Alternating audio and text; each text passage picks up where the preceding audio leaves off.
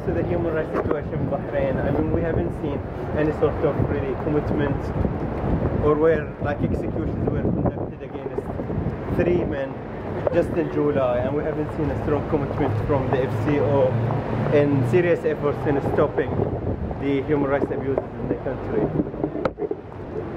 Like not a clear condemnation on what was happening. It was only a statement of concern. There are hunger strikers in the country which is demanding humane treatment. There is this technical assistance which is ongoing. How do you prove it have any effect for the country? Well, the government does everything it can to promote its values overseas.